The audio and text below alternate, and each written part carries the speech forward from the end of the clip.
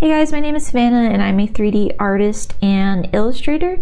Today I'm going to be walking you through how I modeled and textured this low poly mermaid character.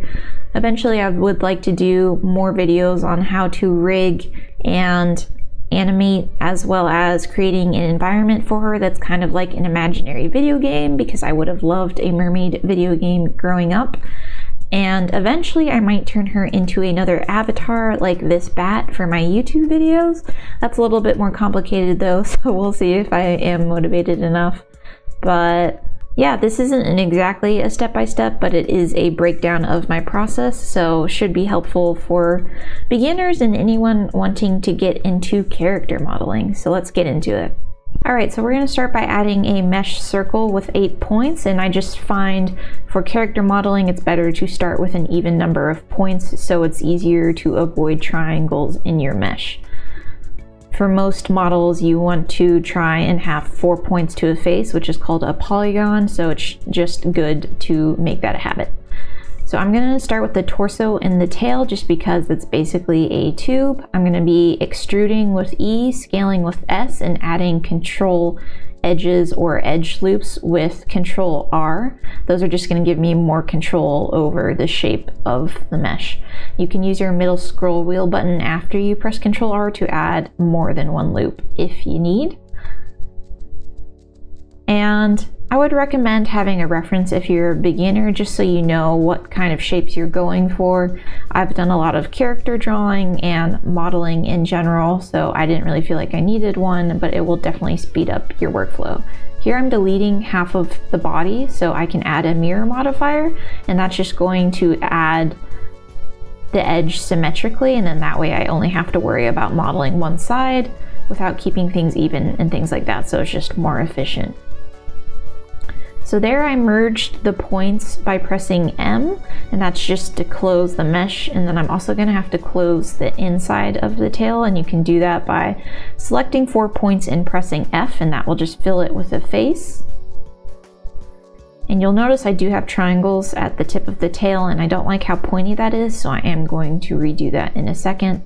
But first I'm going to add an edge loop to the inside of the tail so I can pull it out and kind of match the outside.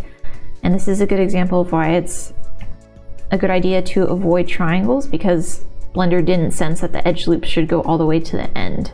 So I had to use K, the knife tool, to manually add it. Here I'm selecting the tip with Alt left click, and that'll just select the complete loop. And then I'm gonna select these 2 points and press F to make an edge in between them, and then you have a nice 4-pointed face that you can fill in on either side. And now I have a nice rounded tail. So that circle is proportional editing, and you can turn that on by pressing O or pressing the bullseye at the top center of the screen, and that's just going to give you the ability to affect more than 1 point at a time, so it's easier to make bigger changes. Here I'm just modeling the front versus the back of the body. So for the arms, I'm going to select the top 2 faces and press I to inset them. And then I have an add-on, which is the Loop Tools add-on, and you can turn that on in Blender. It's built in.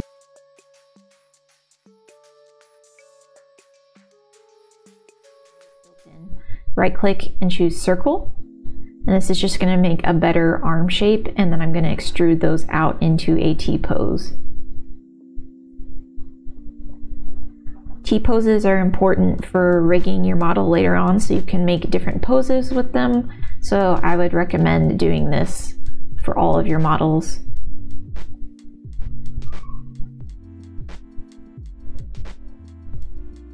So I'm going to start off by making more glove-like hands, and then I'm going to go into a more detailed hand with fingers later on.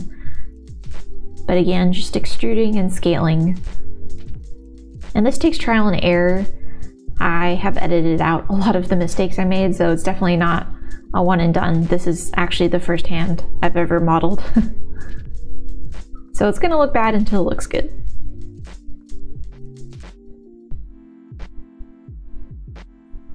Then here I'm adding more edge loops to get more definition to the arm and make sure it will deform better when I animate it.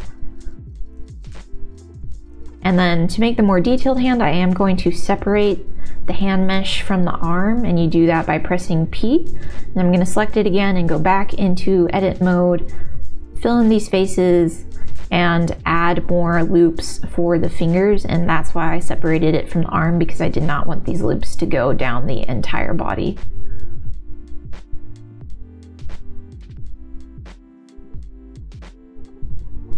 So I'm going to extrude each of these fingers by themselves and then snap them to the x-axis so they're going in the right direction.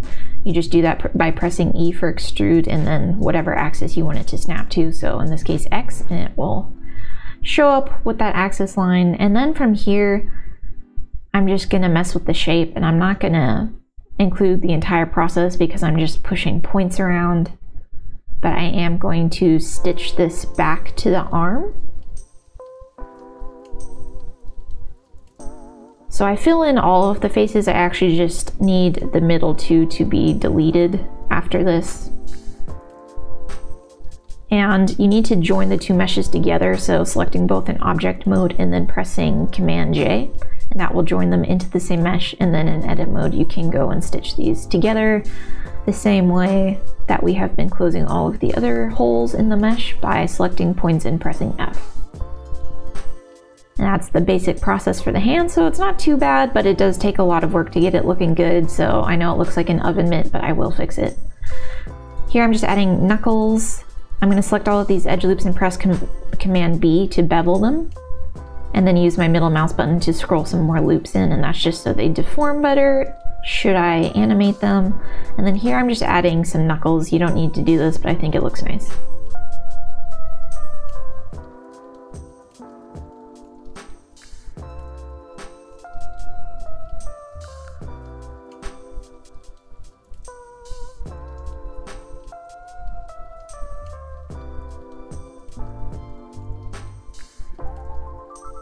And then I'm going to use a smooth vertices tool. You go to vertex and then smooth vertices, and this just helps align the points a little bit, because when you're pushing things around sometimes you might accidentally move points you don't mean to. So from here, I know it looks bad, but I do fix it off camera. So for the head, I chose to extrude it directly out of the torso, so I didn't need to stitch it on later. And this is just because I wanted to go for a truly low poly look, although you don't have to do this. You can just make a separate cube and subdivide it and get more detail in there if you want. I just do this because I plan to animate and rig this later on and bring it into Unity to make avatars, and it's just better if the head is connected. So again, this is a lot of trial and error, so I'm just going to fast forward through it, but I will show you how I close the top of the head if you choose to do it this way. Basically, you're going to need to extrude the middle points so they match up to the front and back points. So one for each row. And then you're going to fill it in like we have been doing with other parts of the mesh. And you can see that it's going to make a triangle, so I decide to divide that last edge and give it an extra point, so it has 4 points, but I don't think this is necessary.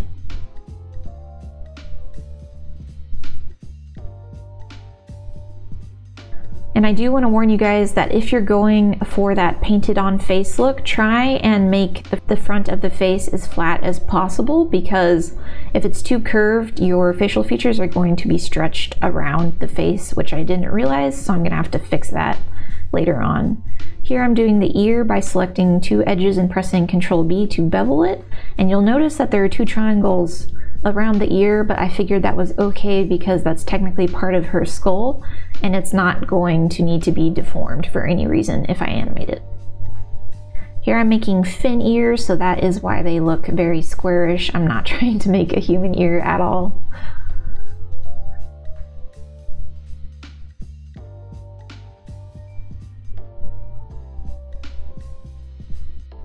And then to make the hairline, I'm going to select all of the faces that would be covered with hair and then separate them with P. And then you're going to select that new hair and bring it back into edit mode. And you're going to extrude them and then press Alt S so that they extrude from the center of the face equally. so it has an even thickness all along the hairline. And the reason I'm doing this is because we're going to have individual hair locks that are going to go back into the head, and this will just help them blend because it'll be the same color as the roots of the hair. Otherwise, without this, you're going to have skin peeking through the hair locks, and that's just not the aesthetic we're going for.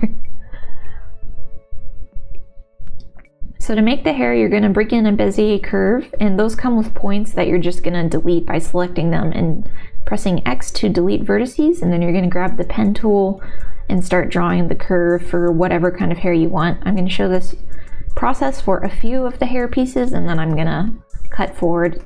But once you have the curve, you go down to the data tab, which is the green arc, and go down to the bevel tab, and where it says depth, that's what's going to make the thickness of the strand.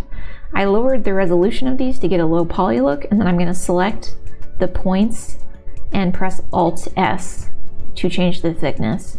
You can also check that fill caps box in the bevel tab, and that'll just close the end of the cylinder. So the curve tool is not the most intuitive in Blender, but it works for something simple like this. So it'll take a little bit of practice, but it will work out.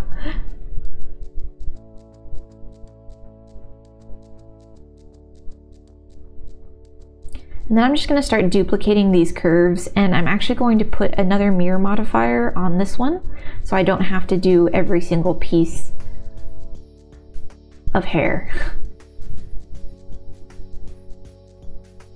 And you are going to have to kind of finagle the roots of the hair into the head, and it will look bad until it looks good, but the low poly doesn't give you a ton of flexibility, so you just got to mess with it.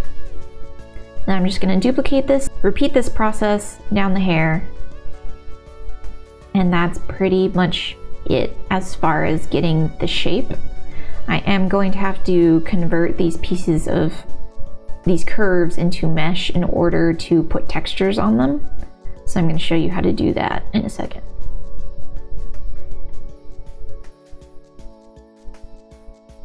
So you're going to select your hair piece and go to Object, Convert to Mesh.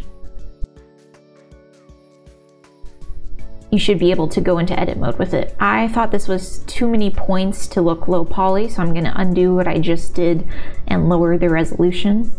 So you're going to undo that, go to your curve data panel, and just mess with the resolution until you're happy with it. So now it's just going to have less points once I convert it to a mesh. You don't need to do this, but I just wanted to keep that in so you understand why it changed. Now I'm going to separate the mirrors from each other. So I'm going to select one side, select some points, use Control+ on the number pad, and that'll just help you select one half. And then I'm going to separate it with P, and now they're separated. So I have individual hair strands on either side.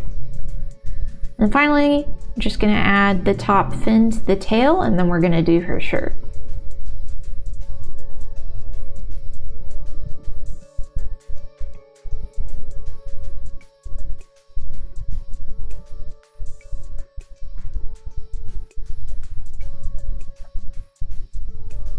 So we're going to do it similar to the hairline. You're just going to select the faces, separate them, bring them back into edit mode, extrude them, Alt S, and then just model them to however you want your shirt to look. I did try to do seashells, but it was a little bit too annoying. So now I'm going to show you how to UV unwrap.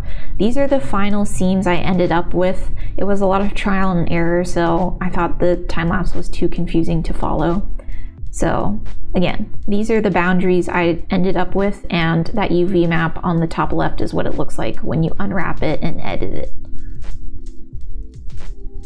And here's with the mirror modifier turned off, so you can see how I separated everything. Basically anything that's going to be a different color is going to have its own boundary. And then the hair is really simple. I just have one edge going from top to bottom that is not super visible. And you're not actually going to UV unwrap. So to mark a seam, you're going to select with Alt left click, U, mark seam. I'm going to show you again.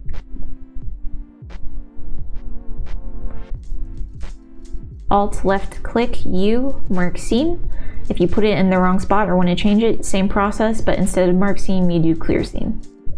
So once you have all of your seams, you're going to select everything with A and then do U for unwrap, and it will bring it into your UV editor. Make sure you're in the UV editing window tab, but basically you're going to select all of your different pieces by pressing L, move them off of the grid, and then you're going to move them back. However, it makes the most sense for your model. Basically, the areas that are going to have a lot of detail need to be bigger, and you tend to want to group similar pieces together. So here I'm putting both pieces of the head. And you can put a grid on your UV to kind of help you see how your changes are affecting the model. To make a new image texture, you're going to go over to Image, press New, title it whatever you need. I like to stick around 1024, but you can go lower or higher. Just keep in mind file sizes. And I like to keep it blank to start. And then you have a new image texture that you can put into your materials, which I'll show you in a second. To put it on, you're going to make a new material, and with the image texture you saved out,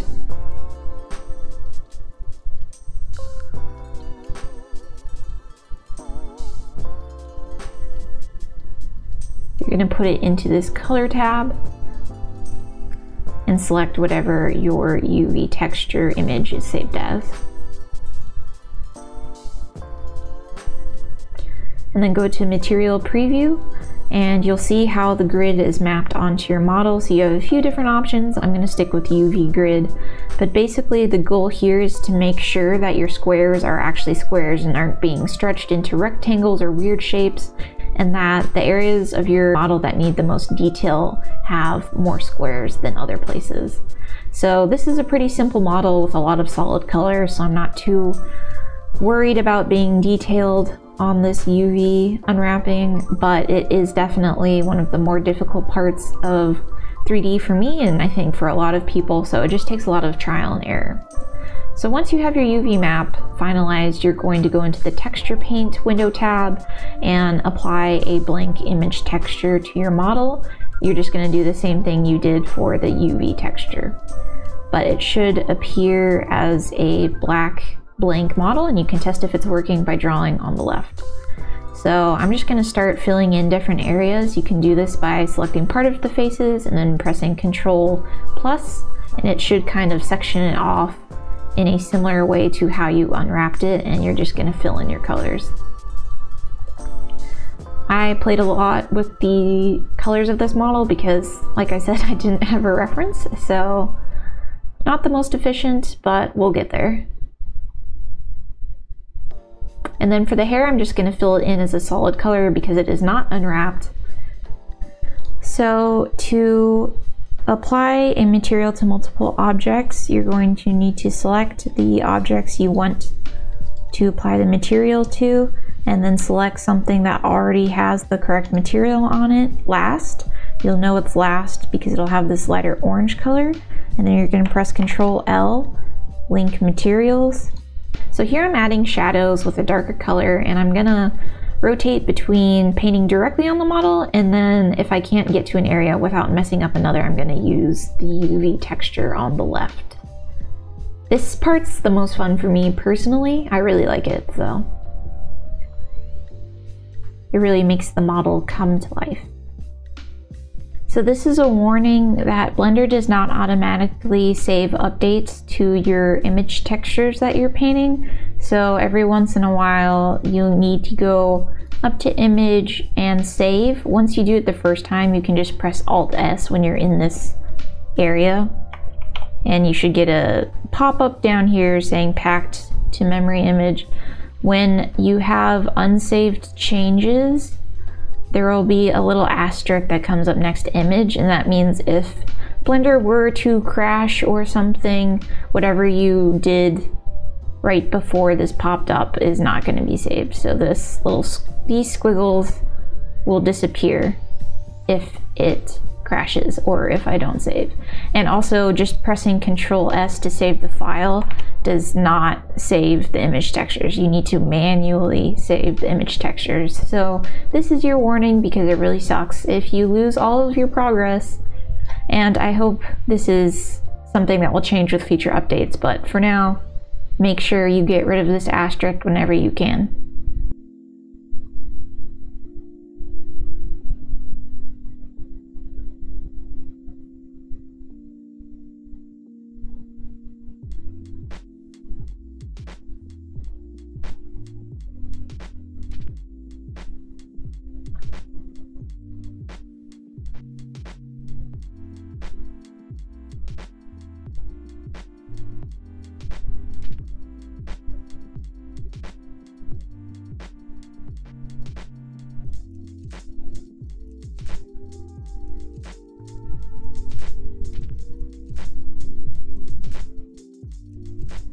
Okay, so the face of the model took a few times, so I don't actually have every attempt recorded, but it's all the same process. So I am going to turn on stabilization, which is in the stroke menu at the bottom. And this is just going to help stabilize my cursor for those finer details. And you're going to see what I was talking about with if your mesh is too curved for the head, it's going to stretch the facial features. And that's just something I think is specific to low poly models. Yep, there we go, so stretched. So I'm gonna have to mess with the geometry a little bit to try and fix this. Not ideal, but not the end of the world. I was able to get it looking good by the end. I ended up having to add a few more edge loops to it as well, just to have more resolution and control. Here, some of the points got disconnected, so if that happens to you, you can just merge them by pressing M at center. And here I'm just showing you some of the process of adding more edge loops to try and fix this issue. But like I said, if you just model it with more geometry and a flatter front, it'll look fine. So this is after I fixed all of this, but for the hair, I'm just gonna do a gradient and it's mapped to all of the locks of hair. The reason why that front piece looks messed up is because I unwrapped it when I actually did not need to. So the other pieces I did not unwrap, but that seam tells the program how to tell the beginning from the end. If you do end up unwrapping it, you can just rotate it to match the direction that it should be going. This back piece was upside down, so I'm just selecting it and rotating it. This is what it looks like if you do not unwrap it, which is what I want for this. So it's just easy gradient for all of the locks. And that's pretty much it, guys. I really hope I didn't skip anything important. She turned out super cute. I'm going to show you what she looks like posed.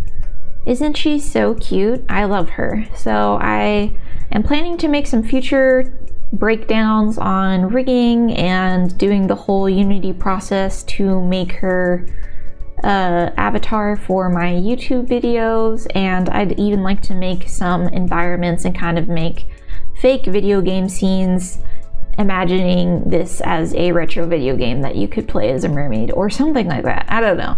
Fun things.